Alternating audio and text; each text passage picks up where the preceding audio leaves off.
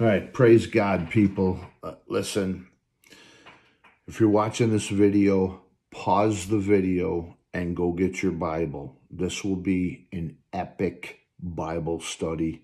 I'm telling you, test every drop of what I'm going to say, and I'm going to tell you the mystery revealed of the day of the rapture. Now, maybe I have the day, but that's not important, the actual day. I'm giving you the absolute theory of the rapture. I'm giving you the appointed time of the rapture. Okay? So you've got to listen to this video. It's crucial. So pause it, get your Bible. If not, listen to it through, but then listen to it again with your Bible so you can go through it. Any serious Christian, serious watcher, serious watchman, you need to put this all together. I'm winging it just of all the stuff I've learned. This is the one thing I like about YouTube. I can make long videos. I don't have to do it in a 3-minute TikTok or a 3-minute clapper video. So praise God. If you have any questions, real questions, put them in the comment section. I'll answer every single one. Lord, bless this study in Jesus' name, amen. Now listen, get over the double glasses. It doesn't matter. I got to be able to see. All right, Leviticus 23. And the Lord spoke to Moses, saying, Speak to the children of Israel, and say to them concerning the feasts of the Lord, which you shall proclaim to be holy convocations, even these are my feasts. I just remembered something. I got to write it down. Okay, we'll get to that later. Listen, this is why people say these are the feasts of the Jews. They're not the feasts of the Jews. They're the feasts of the Lord, the appointed times of the Lord, listen, toward Israel. Did we Christians benefit from Passover, Christ dying on the cross? Absolutely we did. But he came for his people. His people rejected him. They were to do dress rehearsals, holy convocations. So when the real came, they were supposed to recognize it. That's what the appointed times of the Lord were.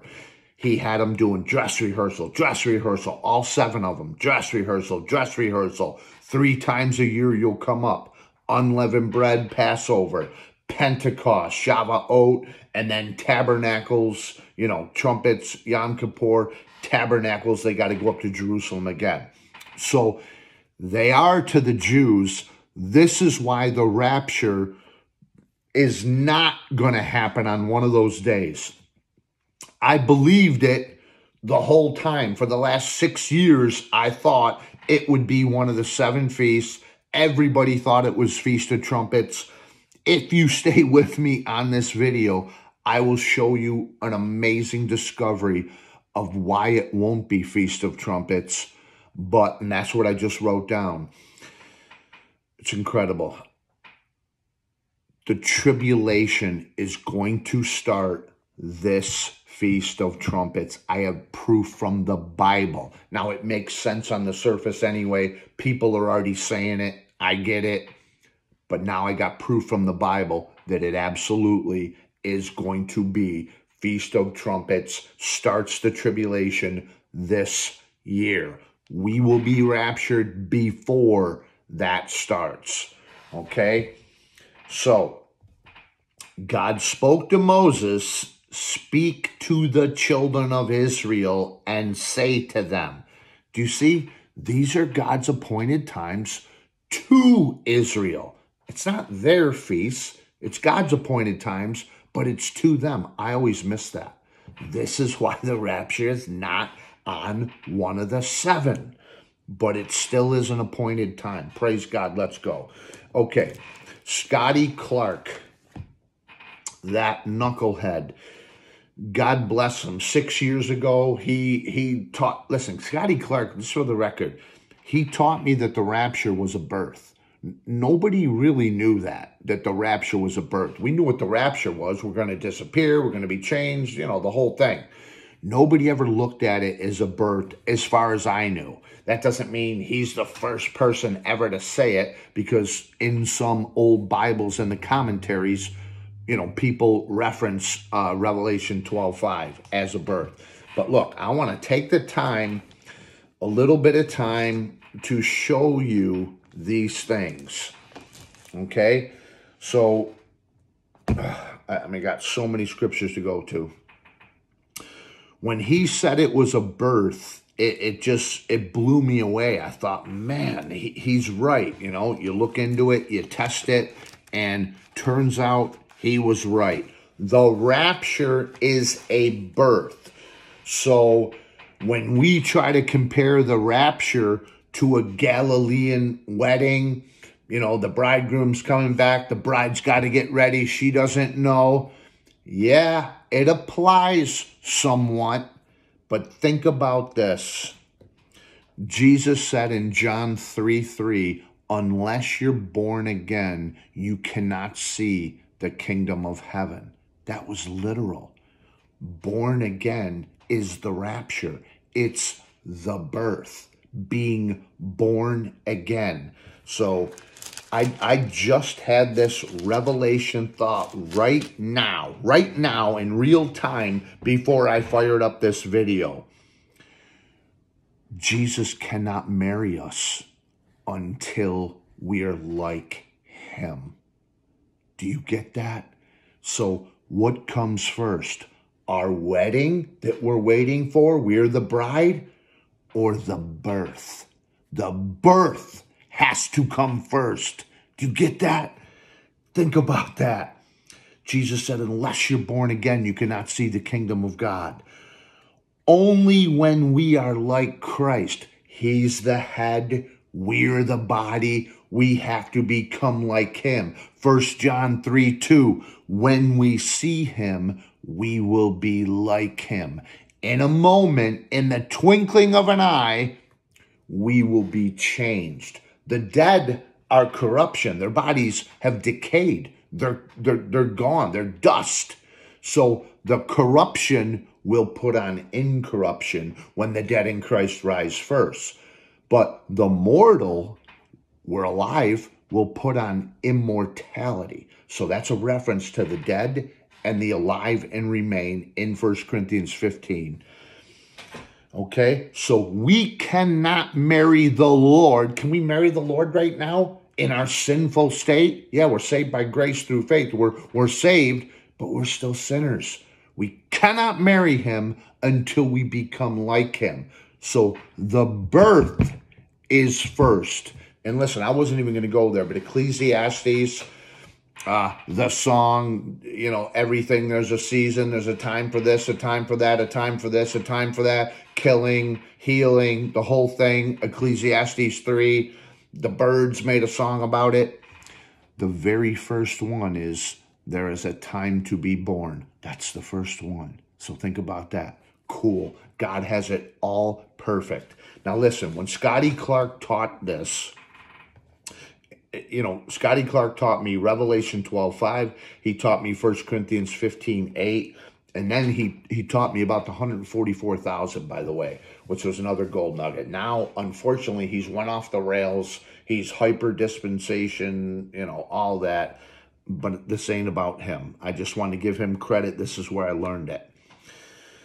Now, if you go to your Bible, in your commentaries, you'll laugh. Everybody says this is Christ. And she brought forth a man-child who was to rule all nations with a rod of iron. Well, that's Jesus. He's going to rule in the millennium. And her child was caught up to God and to his throne. That's the word harpazo. That's our rapture. Everybody knows this by now. It's a birth. Her child was caught up to God. Jesus was not caught up to God. So when you read your commentaries and they say, oh, this is a reference to Christ, He wasn't caught up as a child. He ascended after he rose from the dead. He wasn't snatched away from danger. He was in no danger. This is the Son of God in his glorified body, the firstborn from the dead, ascending up to his Father, to the right hand of his Father. Okay, 1 Corinthians 15:8, and I'll try to speed it up and move it along, but you got to stay with me. We're going to cover ground. It'll blow your mind. All right, 1 Corinthians, let me go to 2 Corinthians 12, 2 through 4 real quick. And this was amazing. Paul said, I knew a man, he's talking about himself, I knew a man in Christ above 14 years ago, whether in the body, I cannot tell, or whether out of the body, I cannot tell. God knows. Such a one caught up to the third heaven. He was caught up to the throne of God. Same word, harpazo. Paul was raptured in a vision. He doesn't even know if it was like a dream or God really took his body up there. He doesn't know. He said, God knows. This is how powerful the vision was. And I knew such a man, whether in the body or out of the body, I cannot tell. God knows. I didn't repeat myself. That's verse 3. He said it again. How that he was caught up into paradise and heard unspeakable words, which it is not lawful for a man to utter. Paul couldn't even talk about what he saw. This is an amazing thing. He was harpazoed up into the third heaven. That's God's heaven. That's where God's throne is, up in paradise. Now go back to 1 Corinthians 15:8. So Paul goes through the whole list. He was seen of Cephas, then of the 12. After that, he was seen of above 500 brethren at once. This is after his resurrection, of whom the greater part remain to this present, but some are fallen asleep, some have died. And after that, he was seen of James, then of all the apostles, verse 8. And last of all, he was seen of me also, as of one born out of due time. Born prematurely. The rapture is a birth. He's talking about when he was caught up to heaven. He was seen of me when I was harpazoed prematurely. Clearly tells us the rapture is a birth, okay? And I'm hoping you already know this. Praise God. I'm just showing you. Isaiah 66, another amazing passage. I got all these bookmarks, so hopefully this goes good. Isaiah 66, before she travailed, 66 verse 7, before she travailed, she brought forth. Before her pain came, she was delivered of a man-child. The same word in Revelation 12:5. A man-child, that's us. That's the body of Christ being born again.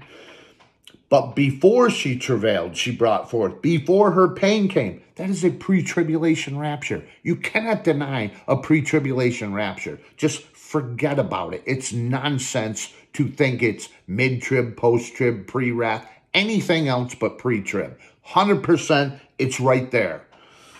Okay. But again, it's a birth. Who has heard such a thing? Who has seen such things? Shall the earth be made to bring forth in one day? That's our birth. That's the rapture. Or shall a nation be born at once? I think that's a reference to Israel becoming a nation in one day, 1948. For as soon as Zion travailed, she brought forth her children.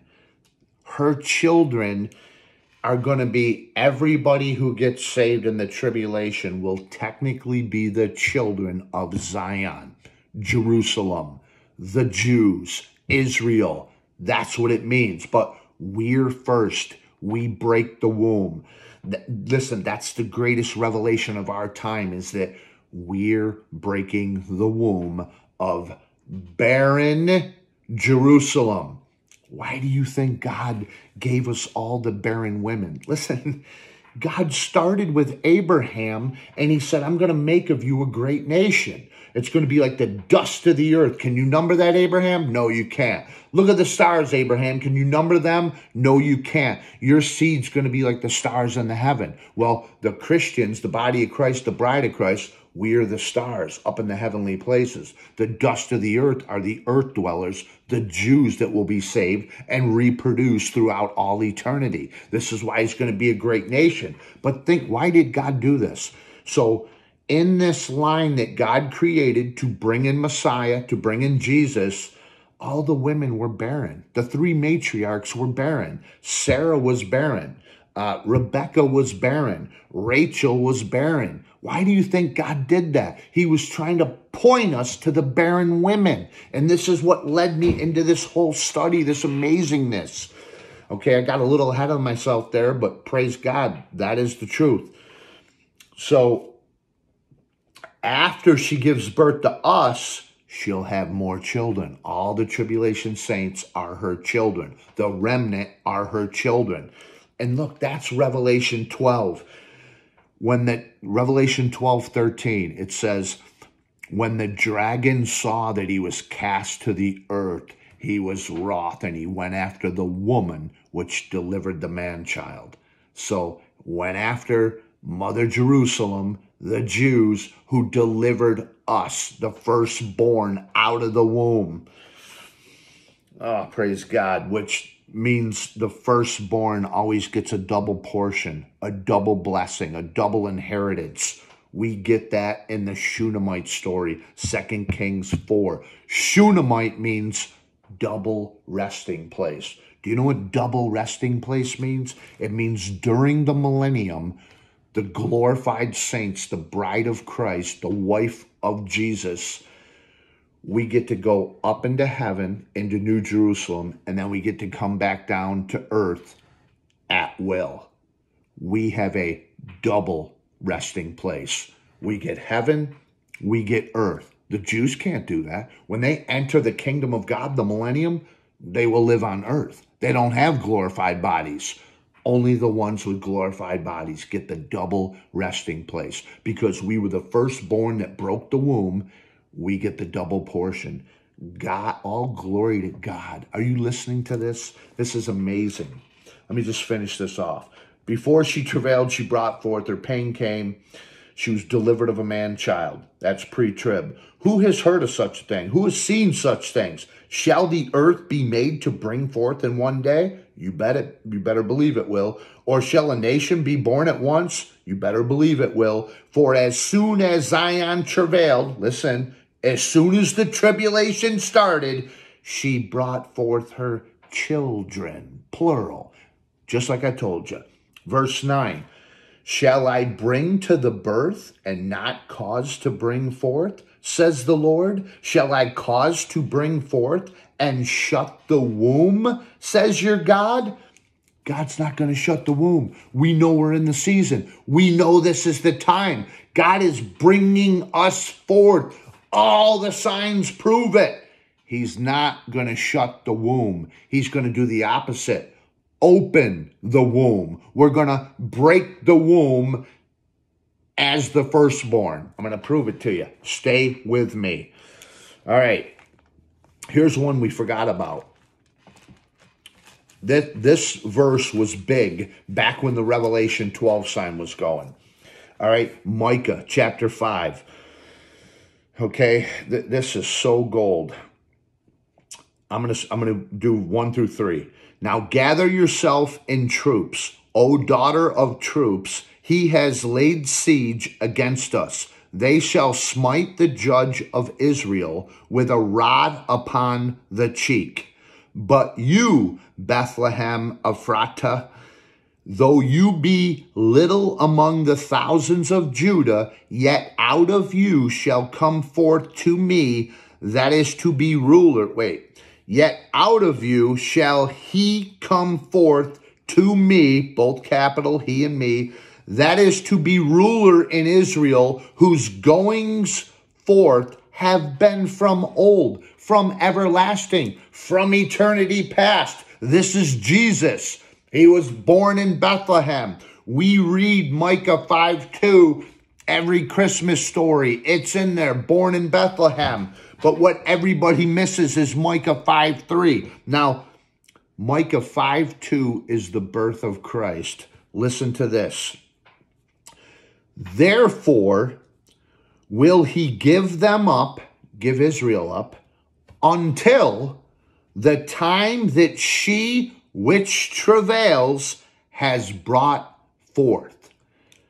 He's going to give them up until the time that she which travails has brought forth. Then the remnant of his brethren shall return to the children of Israel. Think of that. When we're raptured, up until that time when she which travails has brought forth, she brings us forth. Then he goes back to the remnant of his brethren shall return to the children of Israel. He will keep the remnant. So if you think about Micah 5:2 and 5:3, Micah 5:2, he's born in Bethlehem. They reject him. In AD 70, the temple's destroyed. God disperses them. That's Luke 21:24. He said, I'll drive you out of the land. You'll be scattered across the globe, and it's all through Ezekiel in the Old Testament. God said, I'm going to scatter you. I'm going to regather you. So there it is. Listen, that's our birth. She which travails has brought forth. So if you think about it, it's back-to-back births.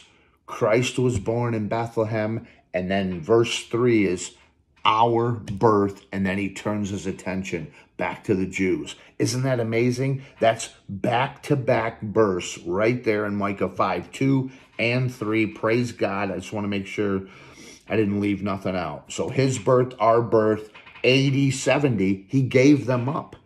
Therefore will he give them up. When did he give them up? AD 70. Dispersed, temple destroyed. It's the church age. He gave them up. It's the parentheses in between the 69th and 70th week. Praise God. This is amazing. Okay. So, let me finish this off. Isaiah 54.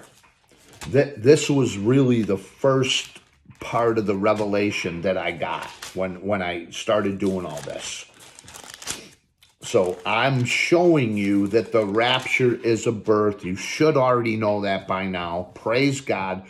We have to be born again or we cannot marry the Lord. We have to be like him.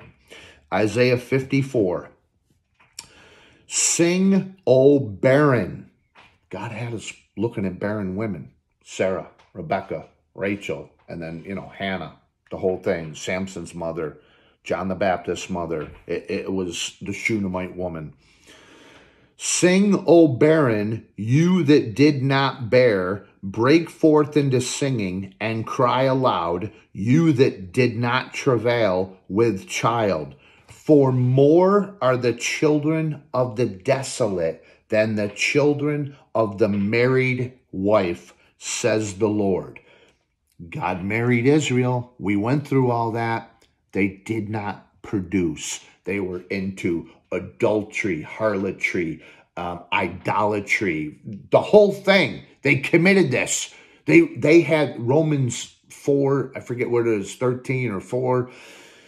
They had the oracles of God. They were supposed to be the light on the hill, leading the Gentiles to the one and only true God. They didn't do it. They failed. They produced no children. God said, sing, O barren, you that did not bear, break forth into singing. Why? Why do you break forth into singing? Because you just had your first child, us, the rapture. Unbelievable. This is awesome. Okay. With child. For more are the children of the desolate than the children of the married wife, says the Lord. Enlarge the place of your tent and let them stretch forth the curtains of your habitations. Spare not, lengthen your cords and strengthen your stakes. Build bigger tents. You're about to have a lot of children. For you shall break forth on the right hand and on the left, and your seed shall inherit the Gentiles and make the desolate cities to be inhabited. Fear not, for you shall not be ashamed. Women that were barren were ashamed. That was the only job they had back then. Get married and give their husband a son. Fear not, for you shall not be ashamed. Neither be you confounded, for you shall not be put to shame. For you shall forget the shame of your youth, and shall not remember the reproach of your widowhood anymore. She was a widow. God divorced her. They were dead to God at one point. God's bringing them back. Verse 5, Isaiah 54:5. For your maker is your husband. The Lord of hosts is his name, and your Redeemer, the Holy One of Israel. The God of the whole earth shall he be called. For the Lord has called you as a woman forsaken and grieved in spirit, and a wife of youth, married her back young, right out of Egypt, when you were refused, says your God. For a small moment have I forsaken you, but with great mercies will I gather you. In a little wrath I hid my face from you for a moment, but with everlasting kindness will I have mercy on you. And that's even Psalm 130. Says the Lord your Redeemer. Praise God. Listen. Read that whole chapter. I can't go too long on this video, so praise God for that. That's the birth. Now you say, well, how do you know that's our birth? How do you know that's the rapture birth? Excellent question. Excellent question. Galatians 4, gold, monumental gold. And I just want to make sure I'm doing everything I wrote down here, trying to... Oh, praise God. Here we go. Thank you, Lord. Galatians 4. I'm going to start with 22. For it is written that Abraham had two sons. Pay attention. The one by a bondmaid, the other by a free woman. But he who was of the bondwoman was born after the flesh. But he of the free woman was by promise. Prophecy. Promise. God promised Abraham a great nation. It had to start with one son. He didn't have any sons. Ishmael was the bondwoman. This is what it's talking about, of the flesh. Sarah said, I can't have a baby. Here's Hagar. Take her. That wasn't God's plan. God said, I promised you. Is anything too hard for me? And we're getting ahead of ourselves. That's Genesis 18:14. Oh, praise God. Look at this. But he who was of the bondwoman was born after the flesh, but he of the free woman was by promise. Verse 24, which things are an allegory. It's an allegory. God's telling you. It's typology. This is all typology. For these are the two covenants. The one from Mount Sinai, the whole Mount Sinai, Moses up, down. You know who did that.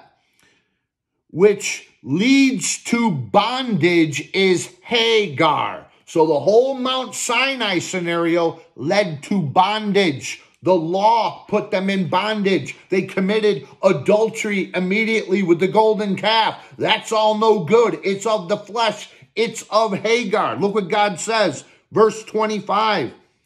For this Hagar is Mount Sinai in Arabia, and answers to Jerusalem, which now is, and is in bondage with her children. So all the false children that they produced from the bondwoman, the slave, Hagar, that's the whole Mount Sinai. So what's the opposite, or what's the contrast? Verse 26, but Jerusalem, which is above is free, which is the mother of us all. Verse 27 is quoting what we just read, Isaiah 54:1. For it is written, rejoice, you barren that bear not. Break forth and cry, you that travail not. For the desolate has many more children than she which has a husband. Verse 28, Paul talking.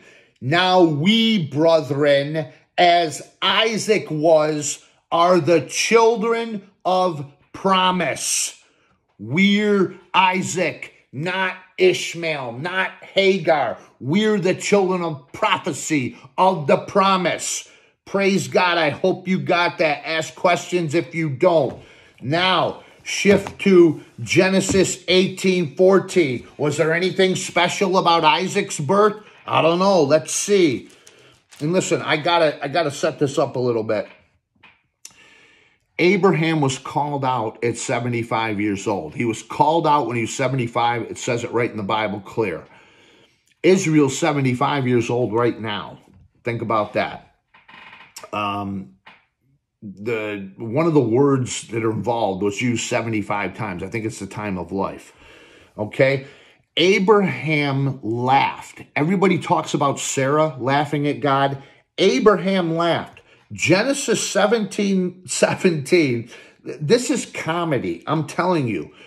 I'll back it up. And when Abraham was 90 years old and 9, he's 99, the Lord appeared to Abram and said to him, I am the Almighty God. Walk before me and be you perfect, blameless. And I will make my covenant between me and you and will multiply you exceedingly. And Abraham fell on his face and God talked with him saying, so God does all this talking, and then Abraham chimes in verse 17. Then Abraham fell upon his face and laughed. He laughed and said in his heart, shall a child be born to him that is 100 years old? And shall Sarah that is 90 years old bear? And Abraham said to God, oh, that Ishmael might live before you. Abraham still didn't get it. He's laughing. He's like, Lord, you promised me a great nation. You called me out when I was 75. I've been living in tents in the desert, wandering around. I'm 99 now. You haven't given me one child. This is crazy. That's what he said. So God said, Sarah, your wife, shall bear you a son indeed, and you shall call his name Isaac, and I will establish my covenant with him for an everlasting covenant with the seed after him. That's us, people. Praise God. And listen, verse 20, he says, don't worry about Ishmael. I'm going to bless him. 12 princes will come from him, the whole thing. Verse 21, but my covenant will I establish with Isaac, which Sarah shall bear to you at this set time in the next year. God said it is a moed, an appointed time in the next year that God visited him here. This is so crucial. Now you go to Genesis 18:1. And the Lord appeared to him in the plains of Mamre, and he sat in the tent door in the heat of the day. Summertime, heat of the day. And he lifted up his eyes and looked, and lo, 3 men stood by. And when he saw them, he ran to meet them from the tent door and bowed himself toward the ground and said, my Lord, if now I have found favor in your sight, pass not away. Listen, this is 3 months later. 3 months later, God appeared to him again. Abraham's excited. Let me make a meal for you. Let me wash your feet. They let him. They ate the meal. This is Jesus and 2 angels, looking like men and an appearance of Christ in the Old Testament. This is amazing, but it's 3 months later, okay? Verse 10, and he said, I will certainly return to you according to the time of life, and lo, Sarah your wife shall have a son. Verse 14, now I'll read 13. And the Lord said to Abraham, wherefore did Sarah laugh, saying, shall I of a surety bear a child which am old? Verse 14, is anything too hard for the Lord? At the time appointed, an appointed time, a moed, not one of the 7 of Leviticus 23. This is its own day. This is the rapture day. This is when the son of promise was born. Is anything too hard for the Lord? At the time appointed, I will return to you according to the time of life, and Sarah shall have a son. I will return to you according to the time of life at the time appointed. This is a moed. This is an appointed time of God in the time of life. So when you do a basic study of all that, the time of life can mean springtime. After winter, when things blossom, the flowers shoot up, the gardens start to get going. Flowing water, it means. It also means summer. Summer is the time of life. Everything's producing crops that produce later in the summer. Dates, figs, grapes, the whole thing. So I've been trying to find this time of life. So are we in the season and this day is only known by God and we're going to be appointed, or can we find it? That's the question with this time of life. But I just want to finish the story off. So Sarah denied that she laughed and she was afraid, and he said, nay, but you did laugh. But then God changes the subject. Sarah didn't get punished for that, nothing like that. And the men rose up from there and looked toward Sodom, and Abraham went with them to bring them on the way. And the Lord said, shall I hide from Abraham that thing which I do? God came, got a meal with Abraham, delivered the message about the prophecy. He said in 17, at this time next year, you'll have a son. 3 months later, he said, you're going to have a son at the appointed time in the time of life. So now he's telling Abraham his plan. You know this story. Abraham said, one more time, can I make a request? One more time, can I make a request? If there's 10 righteous in Sodom, will you destroy it? God said, I won't destroy it if there's 10. The story ends there. Abraham goes back home. He's in such a good mood. He's 99, and he has 2 appearances of God within 3 months. God showed him his plan about Sodom. Abraham thinks he thwarted the mission to destroy Sodom and Gomorrah because he thought, man, there must be 10 people. God said he won't destroy it if there's 10. So Abraham went home in a good mood. Guess what he did? He had relations with Sarah, and that's when she conceived. And 9 months later, he was born at the appointed time in the time of life, which is also our birth. Praise God. So anyway, when I'm studying all this out, all the barren women, Sarah, Rebecca, Rachel, Hannah, who had Samuel, Samson's mother was 5, John the Baptist's mother, Elizabeth, and then the Shunammite woman in 2 Kings 4. So I can't do this whole thing. This video's getting long. Praise God. And it fell on a day that Elisha passed to Shunem. There was a great woman. We're a great pearl of great price. This is a great woman, and she constrained him to eat bread. And so it was that as often as he passed by, he turned in there to eat bread. 3 times it uses the phrase, it fell on a day. And it fell on a day, verse 11, and it fell on a day that he came there, and he turned into the chamber and lay there. It fell on a day, I believe, is the set time in the time of life. We will go into our wedding chamber, and we will lay on our beds. Isaiah 57, 1 and 2. I don't have time to go there. Please look it up. We go up, we walk around in our uprightness, and we lay on our beds and rest. This is the rapture after we're up there. Okay, now 1 Thessalonians chapter 4, verses 16 and 17 are the rapture verses. For the Lord himself will descend with a shout, with the voice of the archangel. Okay, look at this.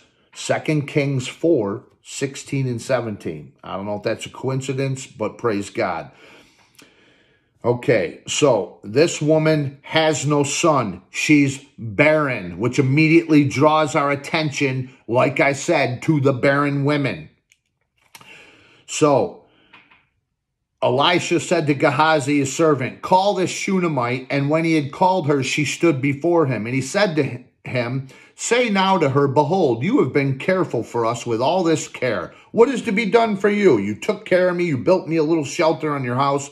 Would you be spoken of for the king or to the captain of the host? And she answered, I dwell among my own people. She didn't ask him for nothing. She said, I'm content. I'm living with my people in my village. No problem. Well, God knew the heart. And listen, that's how we get saved. We're chosen in eternity past. We don't seek God. He sought us. So she was saying, I'm content.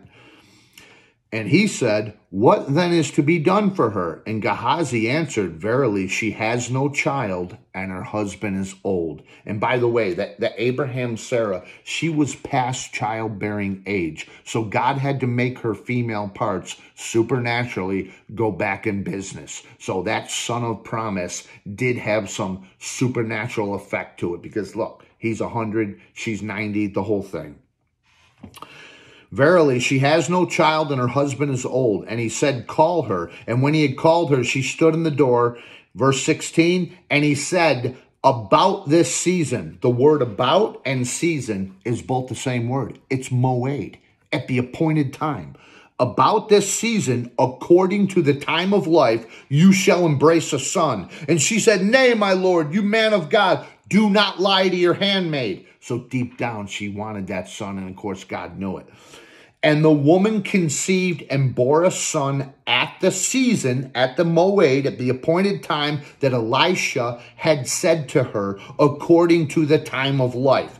There's only 4 references in the whole Bible. 2 for Isaac, 2 for the Shunammite woman, called in the time of life. Both appointed times in the time of life. This is the rapture. We are tied to both of these. Shunammite is tied to Isaac. We are tied to both. Now listen, long story short, it says, and when the child was grown, it fell on a day that he went out to his father, the reapers, the harvest is still going. And he said to his father, my head, my head. And he said to the servant, carry him to his mother. When he had taken him, he brought him to his mother. He sat on her knees until noon, and then he died. The boy died. So this whole story, I don't have time in this video. You got to read it. The boy was brought back to life by Elisha. When Elisha was coming to the house, and listen, the reason I say I don't have time is because I think my phone's going to glitch and shut off for lack of memory. Okay, so when the boy came back to life is verse 35. Then he returned, Elisha, and walked in the house to and fro, and went up and stretched himself upon him. And the child sneezed 7 times, and the child opened his eyes. And he said to Gehazi, call the Shunammite. He called her in. And when she was come in, he said, take up your son. She went in and fell at his feet, bowed herself to the ground, took up her son, and went out. Why did he sneeze 7 times? I believe it represents the dead in Christ. He was dead. He came back to life. 7 sneezes, the 7 periods, the 7 letters of the 7 churches that represented 2,000 years of church history. The dead in Christ will rise first. We which are alive and remain will be caught up together with them. Now, if you say, well, I don't believe that story has anything to do with the rapture, even though you made all those connections, look at 2 Kings chapter 8. Look at this. Then spoke Elisha to the woman, whose son he had restored to life. This is the Shunammite woman, saying, arise and go you and your household and sojourn wheresoever you can sojourn. Why? For the Lord has called for a famine, and it shall also come upon the land. For how long? 7 years. So Elisha warns the Shunammite woman, there's a famine coming on the land.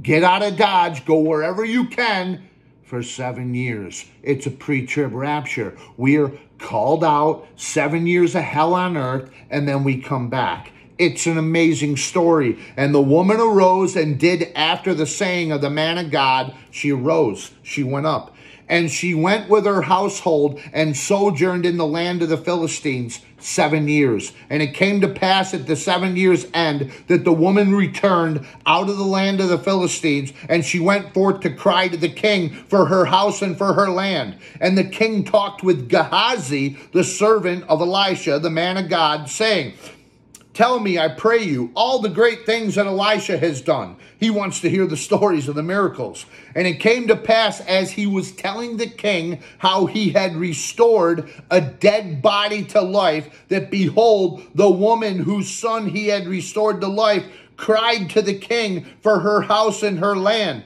And Gehazi said, my lord, O king, this is the woman, and this is her son, whom Elisha restored to life. And when the king asked the woman, she told him. So the king appointed to her a certain officer, saying, restore all that was hers, and all the fruits of the field, since the day that she left the land, even till now.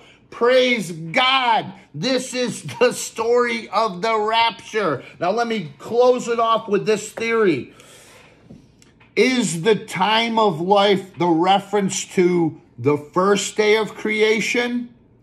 The fifth day of creation, when the word life was used in the Bible for the first time? The word life, the time of life, is when God created all the sea life and all the bird life. That's Genesis 1:20. Or is it the sixth day, which is when he breathed into Adam and gave man life?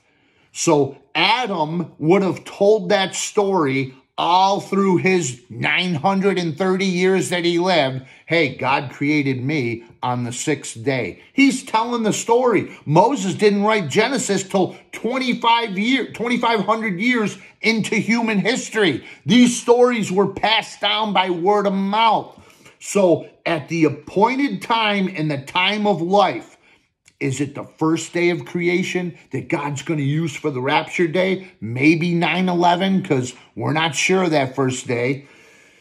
Is it the fifth day? Is it the sixth day? This is the mystery. Now, on my live last night, in a crazy find, we looked up the word Elul.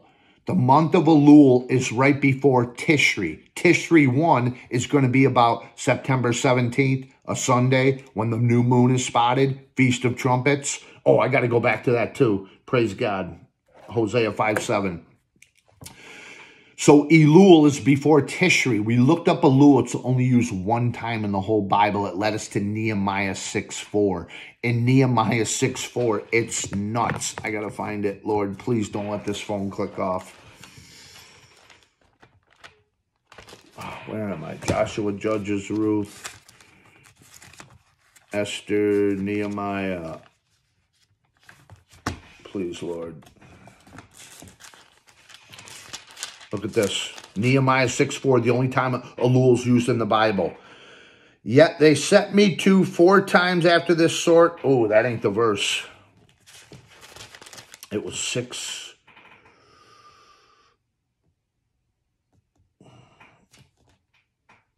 Where is it? It's 6 something.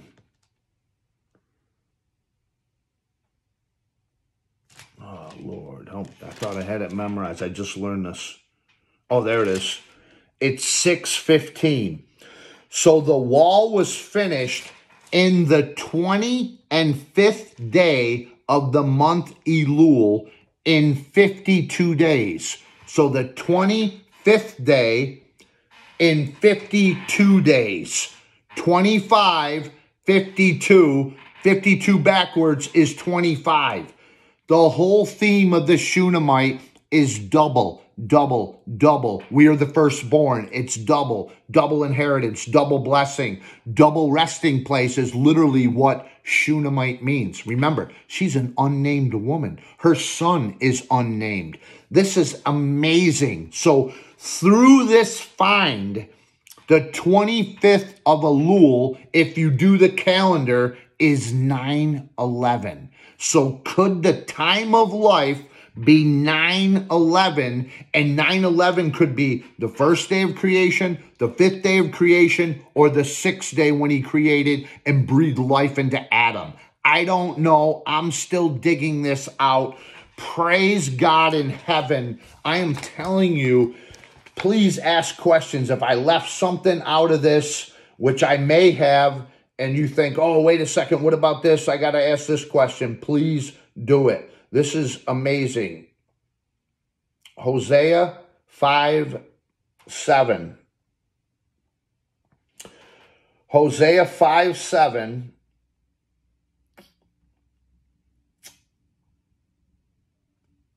Oh, Hosea 5:7. What word am I looking up? They have dealt treacherously against the Lord, for they have begotten strange children. Now shall a month devour them with their portions. Listen to this. This is huge. They have dealt treacherously against the Lord, for they have begotten strange children, right? Not the children of the flesh. Now shall a month devour them with their portions. What does that mean? A month shall devour them? Well, look up the word month. By the way, it's 2320. The number for this in the concordance is 2320. Backwards is 2023. It's Kodesh. Kodesh. So do you know what it really means? Look at this. It's going to blow your mind. Look at this. Hosea 5:7. Now shall a new moon devour them. They shall be destroyed at the time of the new moon. They shall be destroyed at the time of the new moon. That means this Feast of Trumpets, the sliver of the new moon, is when the tribulation starts, because they will be destroyed at the time of the new moon. Did you see that? And the reason I got led to that, 2 Kings 4, I forgot about this part. So the boy died, remember? He laid on his mother's lap until noon, and he died. She went up and laid him in the bed of the man of God. She put him in Elisha's chambers and shut the door behind him and went out. She called to her husband and said, "Send me, I pray you, one of the servants and a donkey, that I may run to the man of God." She knew she had to get to Elisha. It's her only chance to make her son alive again. And he said, this is what the father said, verse 23, 2 Kings 4:23. And he said, "Wherefore will you go to him today? It is neither a new moon nor a Sabbath." And she said, "It will be well." God threw us a clue that it's not a rapture on Feast of Trumpets, because the father said, it's not a new moon or a Sabbath. So think about that. Praise God. So I looked up the whole new moon. That led us to Hosea 5:7 that says, they shall be destroyed at the time of the new moon. That's Hosea 5:7. Tribulation will start on the Feast of Trumpets. The United Nations doing the pact, the peace deal, all of it. Praise God. I think I got most everything I wanted out of here. I'm going to keep digging. All glory to God. The rapture is a birth. We're connected to the appointed time of Isaac's birth, the appointed time of the Shunammite woman's son's birth, the 7 sneezes, the dead in Christ. It's all there. If you have a legit question, please dig into this study. This is what I do on my lives. I'm on Clapper. Name's the same, CoolCat7729. Join me on a live. We go over this stuff all the time. All glory to God.